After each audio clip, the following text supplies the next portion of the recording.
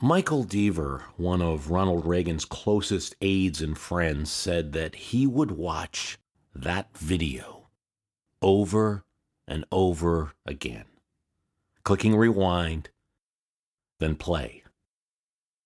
Maybe to reduce his own trauma, maybe to look for sense in something that was illogical. Rewind, play. He was always struck by one thing: Reagan's face. Brim, full of life, his classic smile, and in a millisecond, it all changes.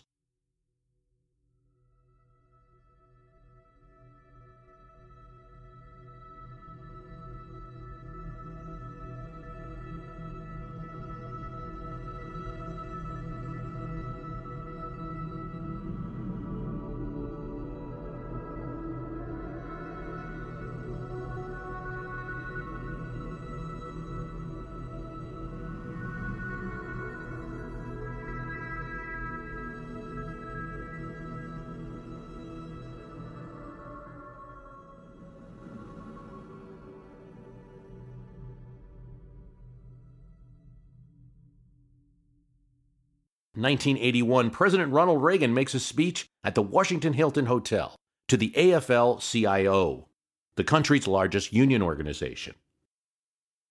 And it's not a friendly crowd. The economy in 1981 was not bright. High inflation, high unemployment, 7% at the time. Trade and public unions were skeptical of Reagan's economic plan. Newspapers, too. Reaganomics. Yet a good number of union members voted for Reagan. Hence the speech. "We were still getting our sea legs as an administration," Chief of Staff Jim Baker said. The speech was about persuasion. And the president tried. He told the AFL-CIO attendees that he was a member of the AFL-CIO too, and that he once headed up a union. Nothing dramatic. A few weeks earlier, the president had laughed with newspaper reporters and celebrities at the gridiron dinner in the very hotel. Minutes from the White House, the Hilton was safe. The hotel had put in a special passageway after the JFK assassination, and today, Reagan, Secret Service code name Rawhide, would simply walk down the hallway from the exit on T Street Northwest a few paces into the limo. Code name Stagecoach.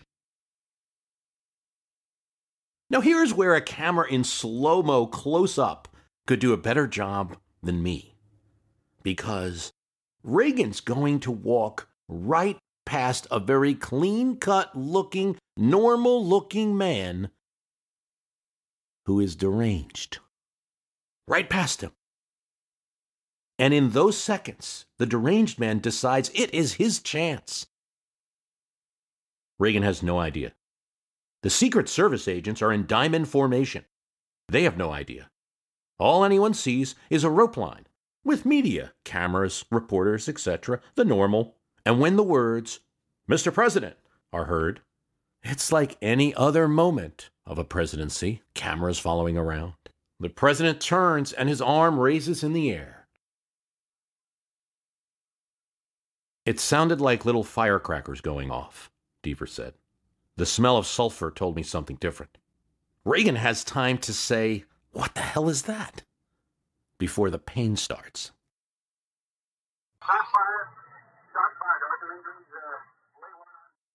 20, maybe 30 seconds. That's all the whole thing is.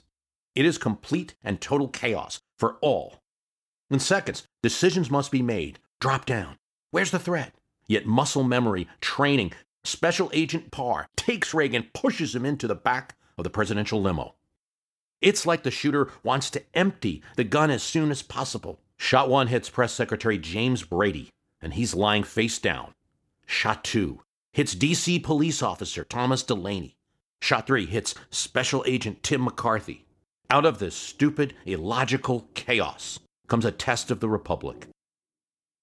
Agent Tim McCarthy, the first, the only, to jump in the line of fire in front of an American president. And he goes down, reeling in pain. Everyone, including the president on this day, could have worn bulletproof vests. It just wasn't part of this operation. Something happens in shot 5 or maybe shot 6. Maybe it's after this. It's a play of milliseconds. Alfred Antucci, a carpenter from Cleveland, Ohio, sees the gun in the deranged man's hand. No one, he says, is going to shoot the president in front of me. And the 68-year-old former carpenter strikes Hinckley repeatedly in the head. The limo door is not yet shut. The 5th shot hits the bulletproof window, and the 6th, we think, ricochets off the door and goes, well, nobody knows. Half-minute mark. A Secret Service agent is on top of Hinckley now. He wants to make sure no one is going to do to him what was done to Oswald, he remembers thinking. Another covers the area with an Uzi. If this is a group attack, if this is some kind of conspiracy, if this is the work of the Soviet Union or terrorists, he's ready. Parr's on the walkie-talkie. Rawhide is okay. I'm heading to Crown. Crown is the White House. Stagecoach speeds off. My job, Agent Parr would say later, was to see if he'd really been hit. I ran my hands under his coat, around his belt line, and I started working up to the armpit, back of his neck. I didn't see blood at all. But about DuPont Circle, the president started spitting blood. Bright red, frothy blood. And I just decided, we know the stock market falls when the president goes to a hospital, but I just decided.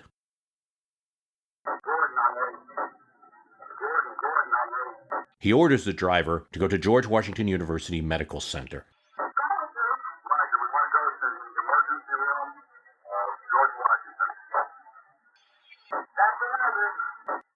This is all happening in the nation's capital, so it takes about 20 minutes before footage is on the air.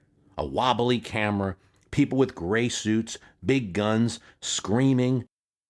Frank Reynolds tells America, "This is the first time many of us have seen this footage," Reynolds said. 3 persons on the ground, James Brady in the foreground, closest to you, closest to the camera. Here come the ambulances. They are grabbing the assailant, a young white male. Please understand, this is not live. This is a videotape. The president was put in a car and sped off to the White House. Of course, nobody knows about the different plans right now. Michael Deaver had ridden with the president in the limo, but when the shots are fired, he goes to go into the limo. Under fire, Stagecoach is locked. No one's allowed in. He gets into another limo that follows the presidential limo, but there's radio silence. Still, it's obvious, eventually, to him, they're not going to the White House, and that something might be wrong with the president. That's not what the nation's TV audience is hearing. Frank Reynolds rambles. It appears this man was just off to the right. God, you tremble to think he had such a clear shot. Agent Parr was breaking procedure by going to the hospital. It could be an attack on the government. The safest place is the White House. That's the Secret Service procedure. Yet, Parr is the president's agent in the limo right now, and he's the one who can throw procedure out the window. It's a decision that there's little doubt about saved Reagan's life. Now, this is a crazy situation. The way to the White House from the hotel had been cleared already by the Secret Service, but now driver Unruh has to turn into traffic, and it's 5 blocks to GW. 2 things that have to be on Parr's mind. One is that in the organization, the Secret Service, they're still suffering from the rap of losing JFK. It was a burden that everyone felt. Parr wasn't in the service at the time, but yet he felt it. The other was that Parr, who just passed away last October 2015, was encouraged to join the Secret Service by a movie he watched as a child. The man who starred in that movie was the president that he was in the limo with right now. Reagan had no idea what had happened to him. Perhaps his rib had been broken. "I think I cut my lip," Reagan says to Parr. Frank Reynolds is now live on TV, but he's also got a phone to his ear. Technology in 1981. The president has not gone to the White House. We can now confirm that the president has been taken to a hospital. David Prosperi, James Brady's assistant, has just seen his boss shot right in front of him. There's no one immediately that can help. Lifting him or touching him might do more harm than good. Prosperi runs into a hotel to try to find a phone. He calls the White House. Shots fired. Brady's been hit. Deaver calls Jim Baker at the same time. The White House knows now, and a meeting goes on in the Situation Room. Secretary of State Al Haig is a commanding figure at this point in the room. "The helm is here," he says. Haig sends a message to all embassies. "Flash, you will have heard that there was an attempt on the life of the president. His condition is stable, and he is conscious." When Haig sends the memo, he's well aware that that might not be the case. The limo reaches George Washington University Hospital. President Reagan gets out of the limo. He's offered a stretcher and refuses. "I'll walk." And Reagan walks to the doors of the emergency room at George Washington Hospital and goes through them as if he was there on a visit.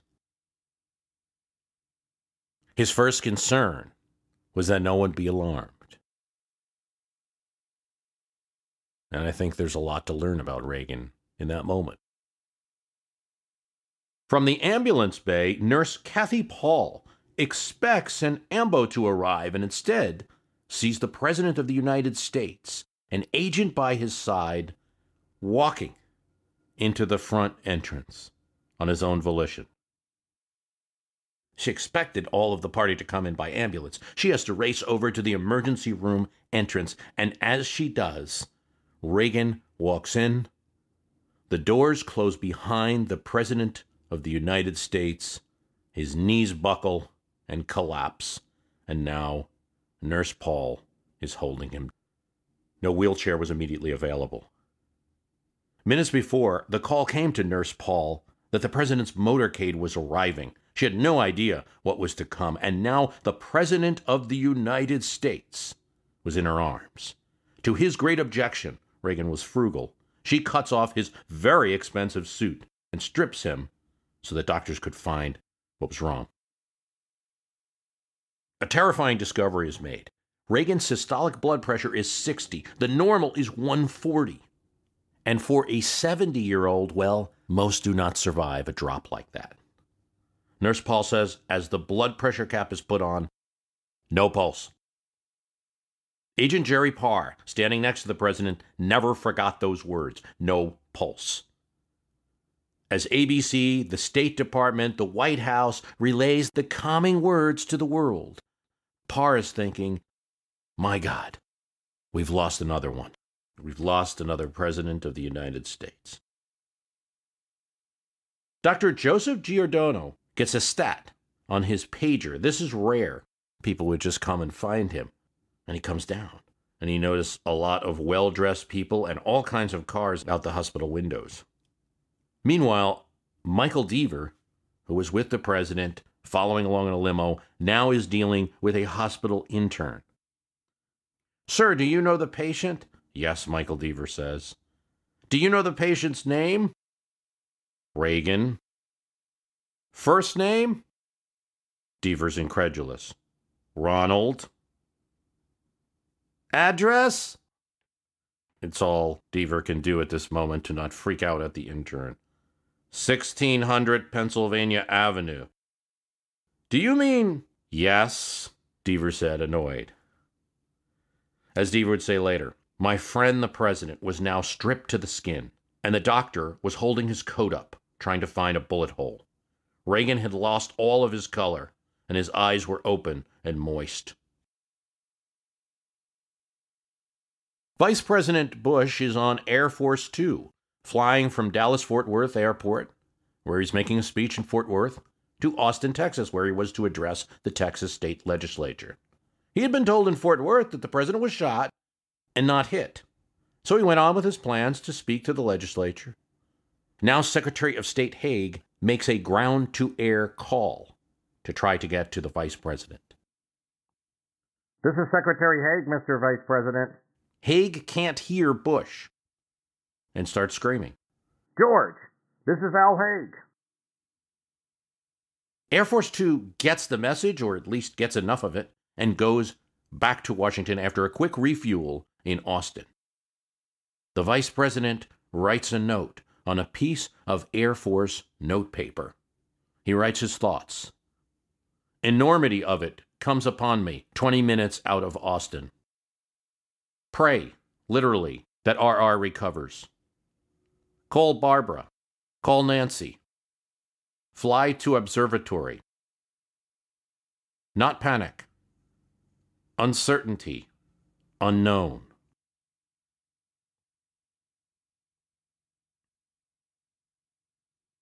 At the hospital, Lieutenant Colonel Jose Murati, who holds the nuclear football, a black attaché with the codes and cards and targeting options to launch America's nuclear arsenal, argues now with FBI agents. He wants card number 1, the card that has those codes. The FBI wants it as evidence. The FBI wins. Rainbow, Secret Service code name for Nancy Reagan, the president's wife, arrives at the hospital now. Honey, I forgot to duck, he tells her. One of many jokes that Reagan will make and that will make its way to the press and folklore. Nancy's not fooled. I never saw him look so pale, she says later. Lynn Nofzinger, press aide, calls Ed Rollin at the White House. The guy's in really bad shape, he relays.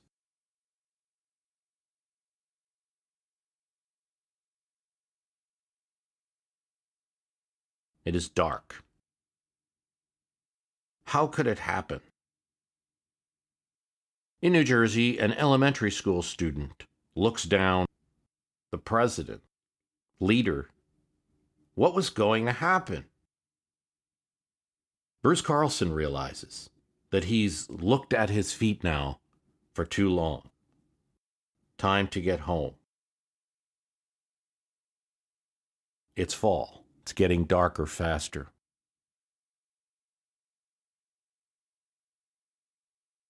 Jim Baker is chief of staff. He's at the White House. He's supposed to be at that AFL-CIO meeting, but his schedule wouldn't allow it.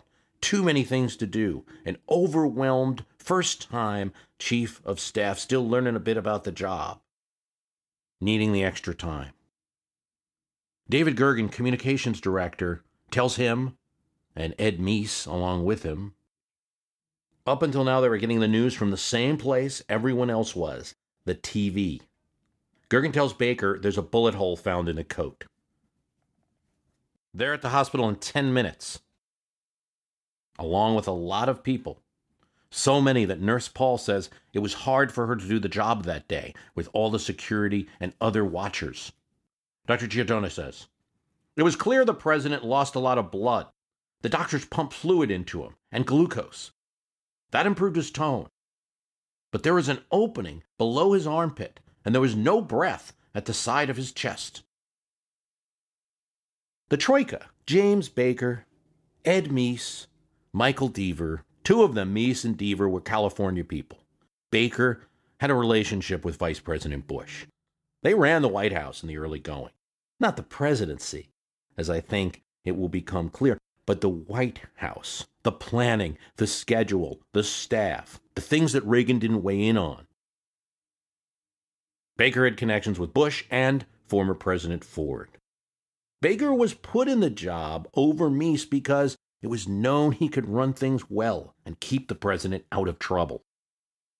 Deaver was there because of his long relationship with both Nancy and Ronald Reagan, and because of his publicity skills, his ability to find the perfect TV backgrounds for Reagan's appearances. Meese was Reagan's conservative attorney general in California, which made the Troika accepted grudgingly at times by the right wing with Meese there. These three got along, managed. The story of Reagan was often a story of staff. Staff could shape a lot of policy in a presidency where the chief might keep to the big picture. And the troika worked. But today, for this group, it was all possibly over.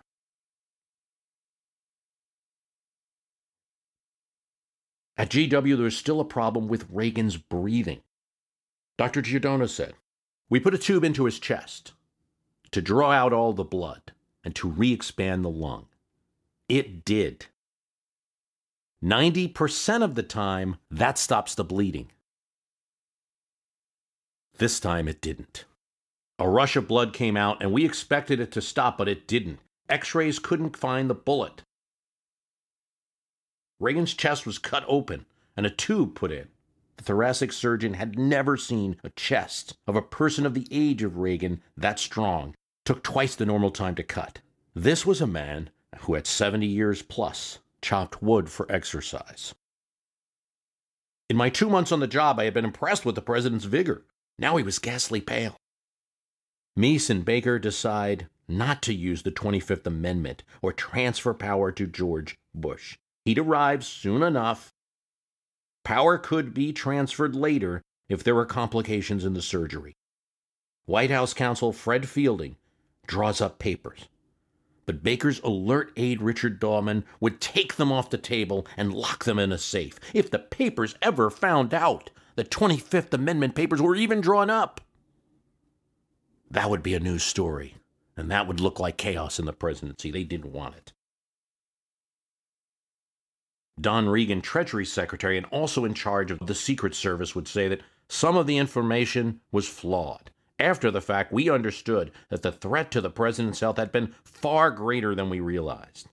Reagan said there were a lot of questions about what to do. I kept wondering at what point would some staffer find a doomsday book with all the contingency planning of what we should do now. But no such book existed. Larry Speaks, the assistant press secretary, Jim Brady's been shot now, goes on the air. When asked who's in charge, he says, "I'll have to get back to you on that." Al Haig from the Situation Room screams, "Get that guy off!" Haig will take the stage himself and say, "I'm in charge here." The surgery takes longer than anyone expects. After hours of surgery, finally, the bullet is removed an inch from Reagan's heart. Finally, they are able to remove it. Reagan is stabilized. One of the first things the doctors hear when he's awakened is, "So, what was his beef?" It was 1981. A president had been killed less than 20 years before. And 20 years before that, a president had died in office. It was understandable that there would be an outpouring of joy to match the outpouring of sadness of those events. He passes a note to his nurse. "All things considered, I'd rather be in Philadelphia." A reference to an older movie. George Bush arrives at 6 o'clock, the day Reagan shot, refuses to land in the South Lawn of the White House, refuses to sit in any other chair than a normal vice president's chair in any White House meetings that will take place, go over the world situation, go over the assassination details. They know pretty much a few hours after the shooting that there's no wide-ranging conspiracy, that Hinckley is a loner, that he killed the president in an attempt to impress the actress Jodie Foster, that if it was not for the president, there might be a shooting up at Brown University involving Hinckley and possibly Jodie Foster or someone else. Reagan wasn't totally out of the woods. There would be recovery and the infection which would lead to a perilous fever. Not commonly known. Here's what Jim Baker says about it. "It was serious, frankly, and we may have come closer to losing him in the infection than in the shooting itself. White blood count was up, 103-degree fever. Doctors at GW put him back on antibiotics after having taken him off." And one of the doctors saying, "We were living in a fantasy land about this amazing recovery." And so I think that so much time has passed that you have to put yourself back in that situation and how joyful the population was. Reality is, Reagan was lucky about a number of things. One is that the gun was a revolver of the type that was more common, say, in the street in 1981, the type of weapons we have now. That gun was a .22 caliber, lower than most. Now, it had an explosive round, but it did not go off. It was supposed to detonate on impact, but it did not go off. So it was just a .22 caliber bullet. He was lucky that the agents acted according to their training. That Parr went right to the hospital. Dr. Giordano said of the president, if he was brought to the White House with no trauma unit, he would have died there in the White House. His physical condition helped him. The fact that the hospital had an expert trauma area designed to accommodate developments that had been made during the Vietnam War and trauma service. The Reagan presidency that we're going to discuss, that we observed 35 years later, almost didn't happen at all.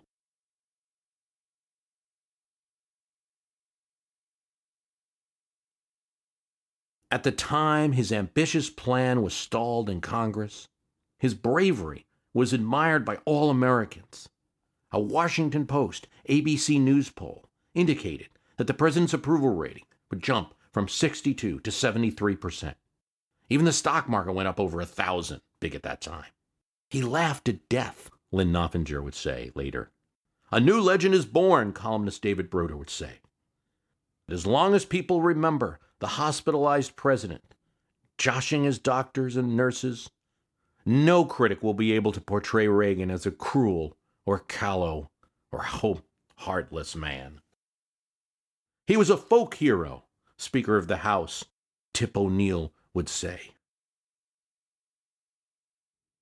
Throughout this period, there's an attempt to keep the image of the presidency and the White House intact, that the presidency is running as normal. Staff meetings are held. The very next day, there's a staff meeting at the hospital, and staff meetings are continued. During the first day, Reagan's unable to speak due to the chest surgery and the tube, and he writes several notes. One of the notes scribbled from the hospital when Democrats in Congress wished to change the president's tax plan, which was a proposal for a 10% tax cut each year for 3 years. Democrats wanted to phase it in, reduce it, maybe make it temporary. After all, this was being sold as an economic plan. If it's an economic plan, well, let's make it temporary, and then when the economy gets better, get rid of those tax cuts. No compromise, he writes.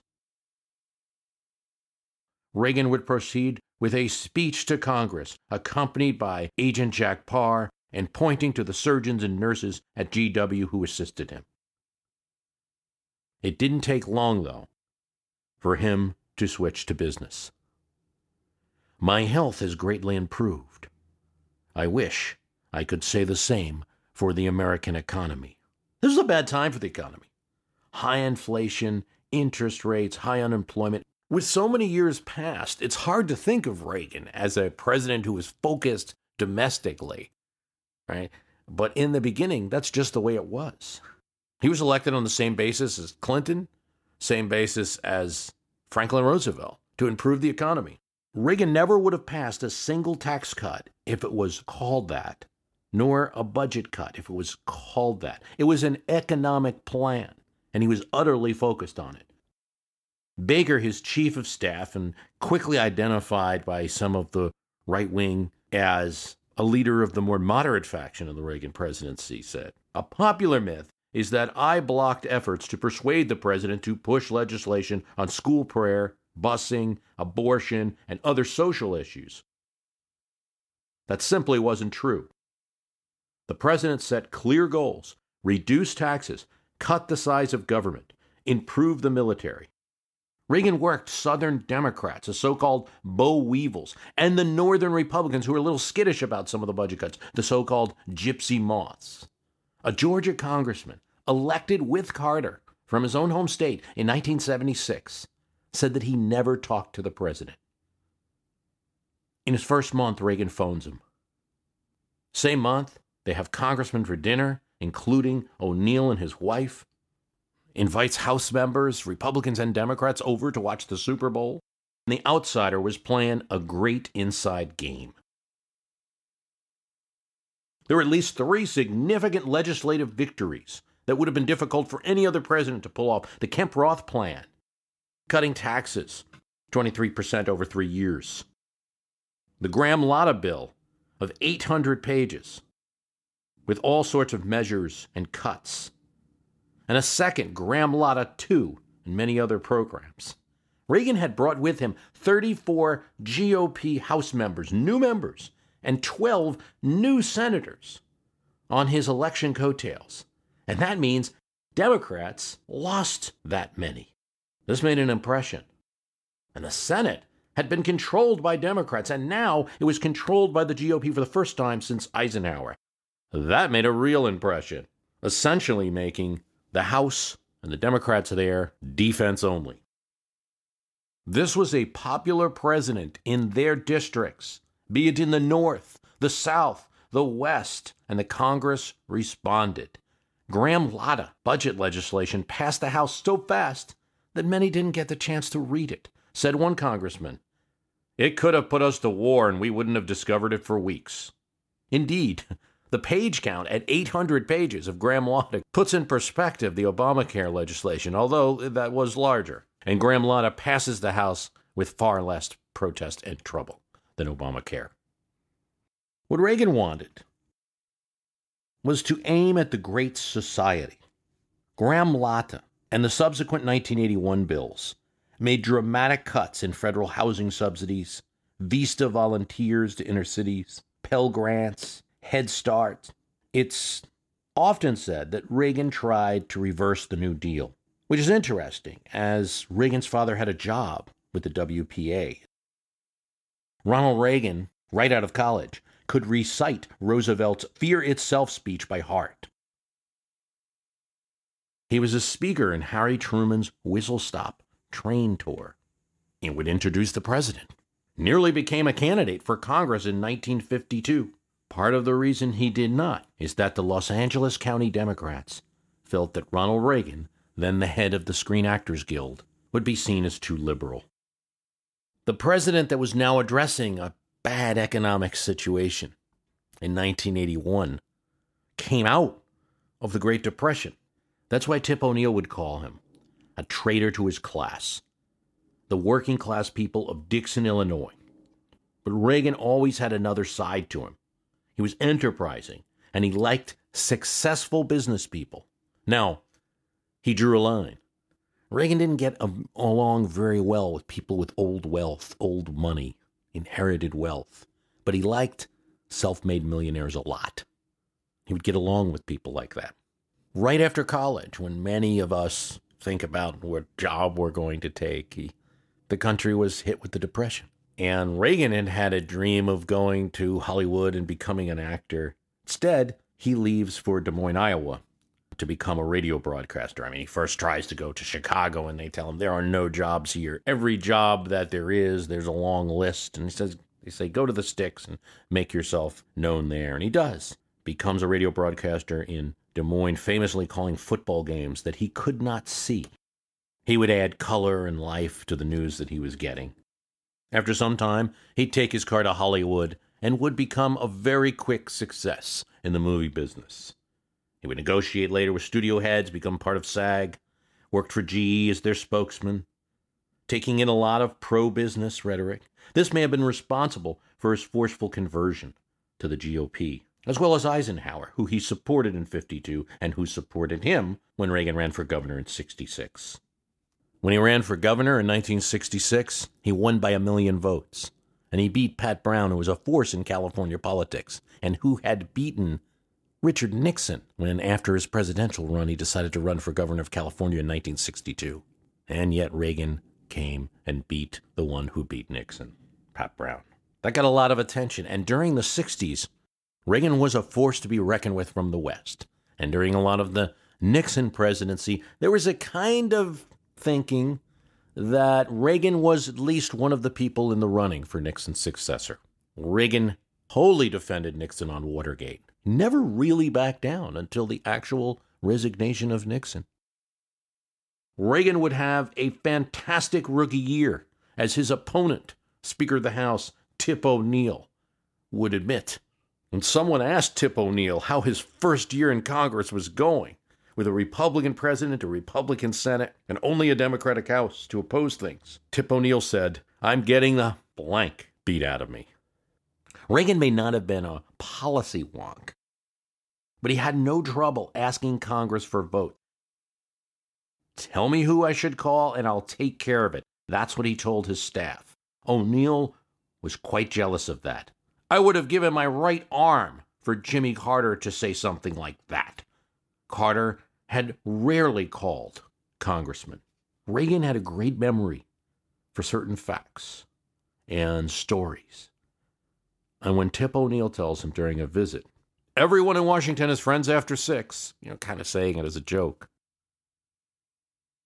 Later, he'd get a call. It's from the president. "Tip, is it after 6 yet?" These phone calls weren't really known at the time, but nowadays they are known, and they are part of the folklore.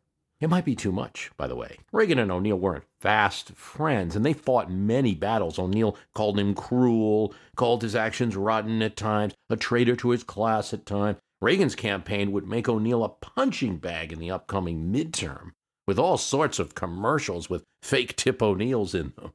But he did make those calls, and they did talk very often. "Tip, let me give you the latest."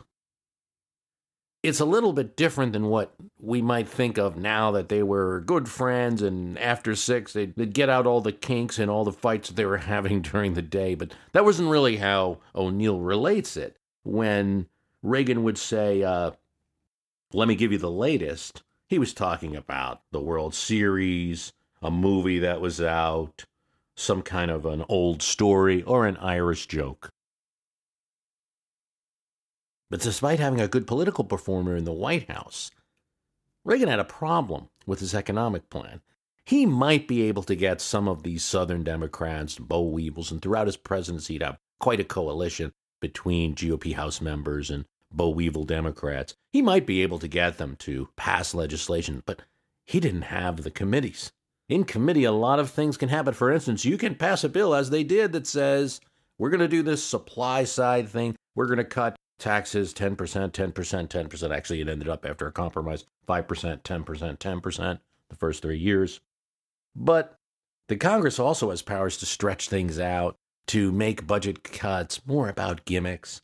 And so Reagan adapted a variety of tactics to get not only his initial legislation through, which he did, and for many presidents that would be he had his signing and it would be a big victory, but the actual legislation, or as close to it as he wanted.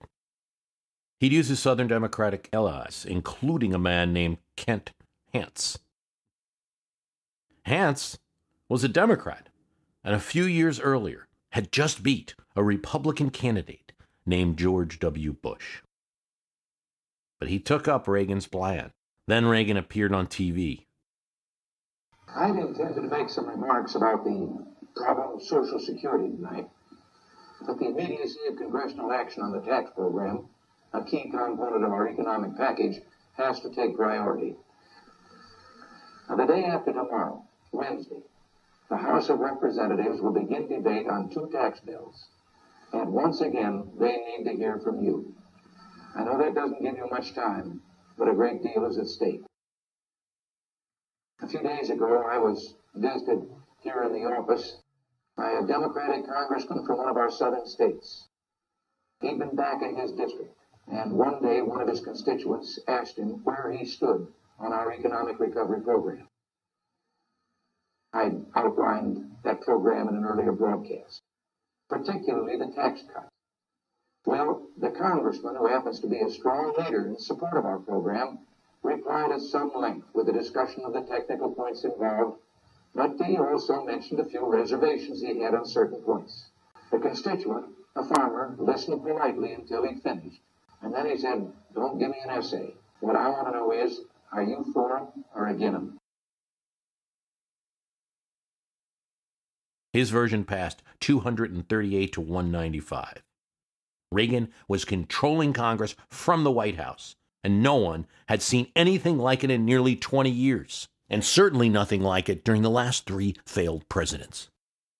In an interview, the actor Bradley Whitford of TV's West Wing, who played the character Josh Lyman, once said, "Of course the show covers a liberal administration. How is it going to cover a conservative one?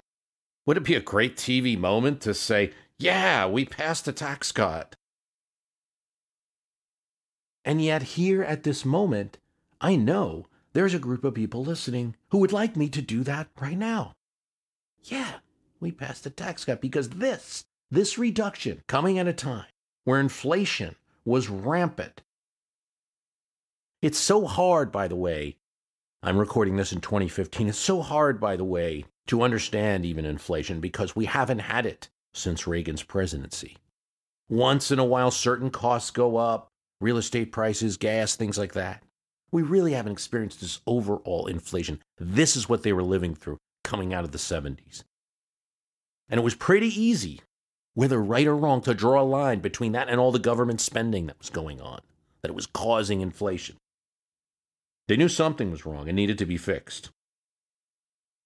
When municipal governments were in debt, bankrupt, over the top with union contracts, corrupt politicians, energy costs driving prices up, with gas lines, this stand was taken in a radically different direction.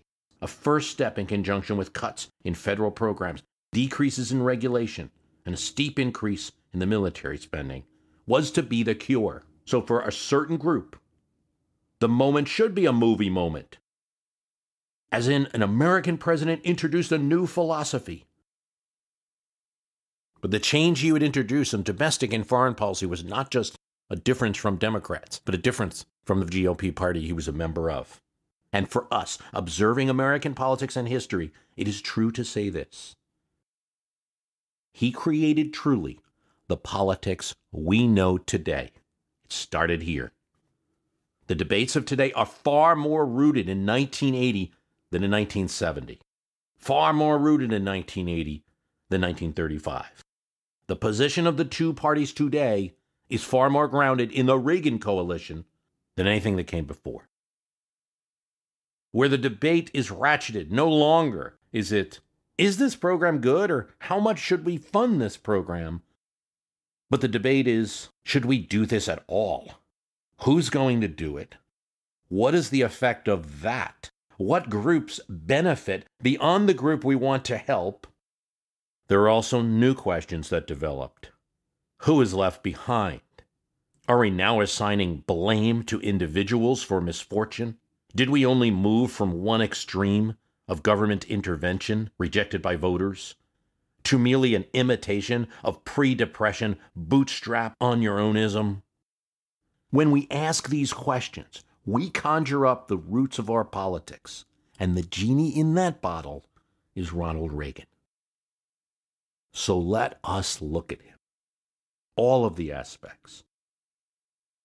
The conservative icon, the sometimes moderate, the everyman, the politician, the tax cutter, the tax increaser, the distant delegator, the deep thinker, the idealist, the compromiser, the peacemaking cold warrior, the actor, the union head, the governor, the president. Let's look at what he did as president. Let's look at what he and his friends thought he did as president.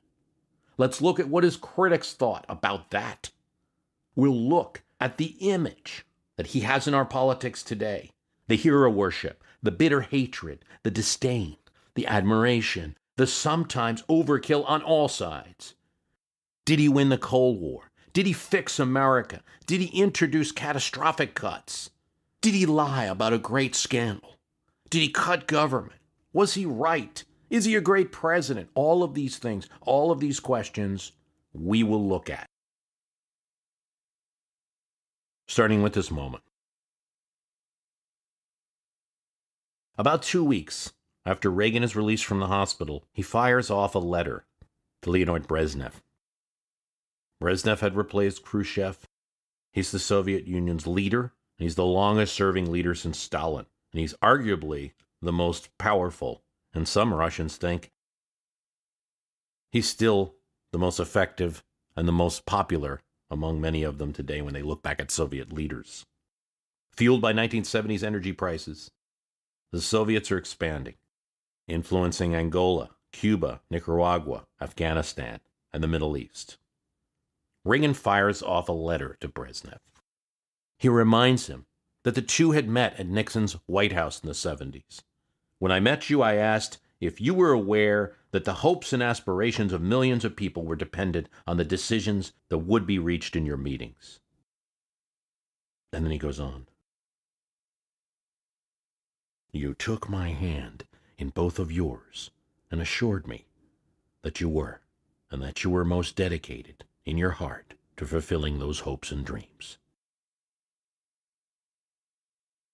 The people of the world still share that hope. Indeed, the people of the world, despite differences in racial and ethnic origin, have very much in common. They want the dignity of having some control over their individual decisions. They want to work at the craft of their choosing and to be fairly rewarded. They want to raise their families in peace without harming anyone or suffering harm themselves. Government exists for their convenience, not the other way around. It is in this spirit, in the spirit of helping people of both our nations, that I have lifted the grain embargo. Reagan had recently lifted an embargo on grain sales that went back to the Carter administration.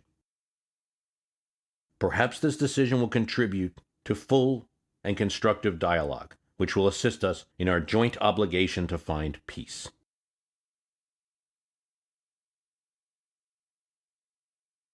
The letter finds no target. The letter comes back from Brezhnev later that chides Reagan for lecturing him on ideology. We can argue about Reagan. We can argue policy. We can throw numbers out, and I will. And you have to, because the numbers do change during the Reagan administration. Impact cannot be debated. Reagan had it. Kemp Roth phased in 23% cuts in individual tax rates over 3 years. Top rate was dropped. It reduced windfall profit taxes for the oil industry. Accelerated depreciation deduct helped businesses. Allowed all working taxpayers to establish IRAs for their retirement. The capital gains tax was reduced from 28% to 20%. It expanded provisions for employee stock ownership plans. They had completely changed federal policy. And during Reagan's presidency, it would happen several more times. It was a great moment for the administration.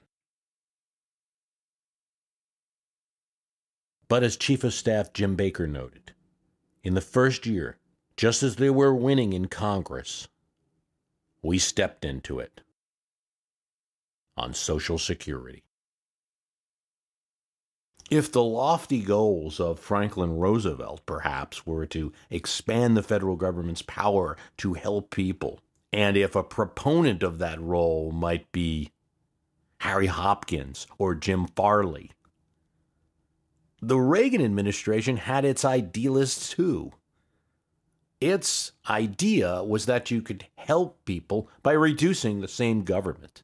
Its greatest advocate was a guy with a bowl haircut, spectacles, and a big fat binder.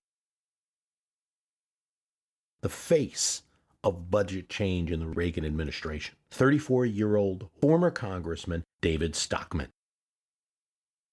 As a congressman, Stockman had voted against grants going to his district and against the Chrysler bailout, even though he was from Michigan, and there was a plant in his district that made parts for Chrysler.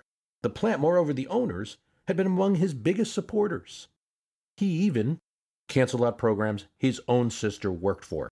He cut extra unemployment benefits for manufacturing workers. Just the normal benefits would do for everybody else, why not them?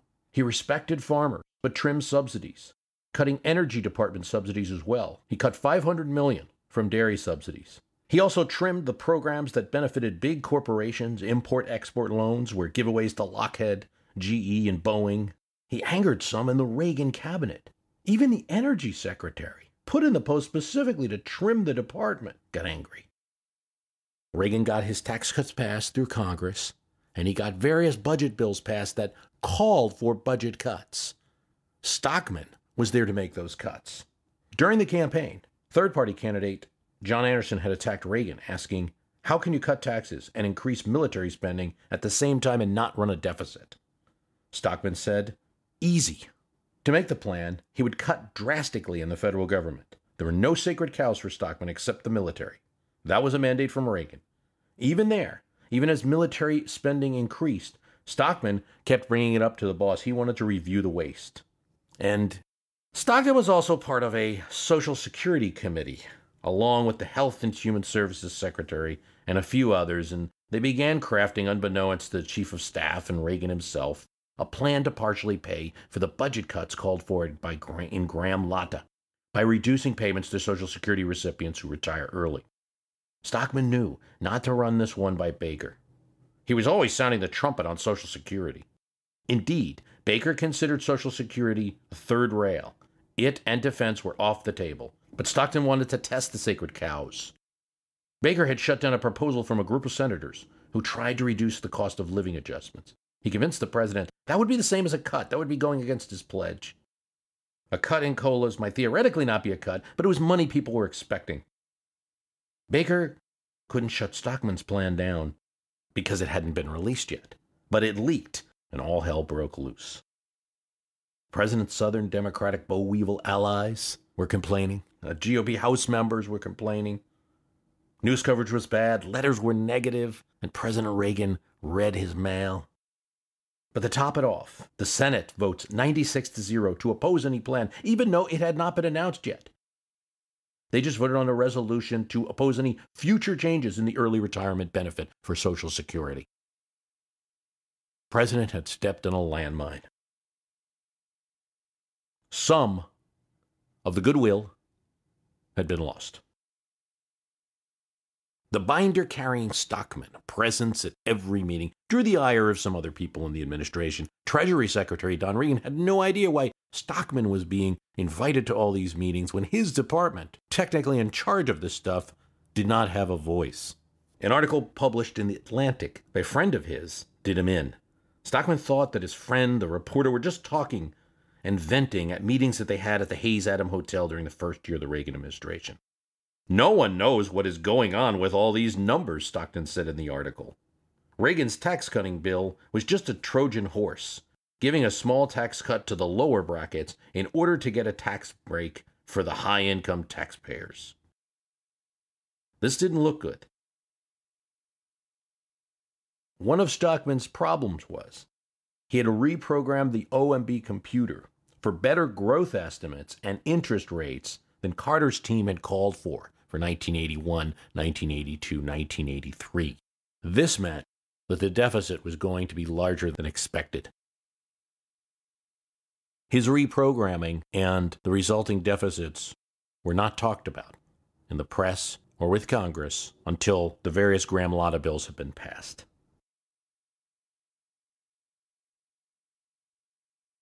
Because the story of Reagan is almost always told with an agenda behind it, it's told with light, or only with shadow. Reagan's presidency lasted from 1981 to 1989. It would contain moments the likes of which we had only seen in the presidencies of Herbert Hoover and Jimmy Carter. And it would contain great shining moments that made one think of John F. Kennedy or Franklin Roosevelt's speeches. He would enact policy change like Lyndon Johnson, and at least in 1 year, he would have a downfall that reminded everyone of Richard Nixon, and to many observers came close to the same result. Yet throughout this long two-term presidency, this long story, there are always good moments. A story of one day in the Reagan administration illustrates this. Tip O'Neill talks about a meeting in the White House where a bipartisan group was discussing unemployment. Tip O'Neill mentioned that the rate was 7%, still too high. Reagan then said that it would be lower if the Army was counted. Well, O'Neill shrugged and said, well, that's true, but it's always been true. Then Reagan said, those people can find jobs if they really want to. For O'Neill, it was symptomatic. He was getting steamed. Reagan went on. I'm told about the fellow on welfare who makes calls looking for work. On the third call, they offer him a job, and he hangs up. O'Neill is now livid, and everyone in the room can see. Don't give me that crap. The guy in Youngstown, Ohio, who's been laid off at the steel mill and has to make his mortgage payments. Your stories might work on your rich friends, not on us. Don't tell me he doesn't want to work. Reagan is a little bit shocked. Stammers a bit. Senator Alan Simpson, at this point, jumps in and asks them not to bicker. This can't do. You're the Speaker of the House. You're the leader of the free world. You two are always bickering. Sorry, O'Neill said. I just can't sit here and listen to him talk like this. I don't want my silence to be regarded as acquiescence. I have nothing but respect for the presidency. And then Reagan said, with the exception of this incumbent. O'Neill said he left that meeting, stormed out, angry, at a man that was so blind to the suffering of so many people. It was Reagan at his worst, he would write later. And then, shortly after the meeting, the Challenger space shuttle exploded. 7 astronauts were lost. And the president went onto television. The crew of the Space Shuttle Challenger honored us for the manner in which they lived their lives. We will never forget them, nor the last time we saw them this morning, as they prepared for their journey and waved goodbye, and slipped the surly bonds of earth to touch the face of God. Thank you. O'Neill was watching, and he said of the man who he had just had this argument with, he spoke to our highest ideals. As I listened to him, I had a tear in my eye and a lump in my throat.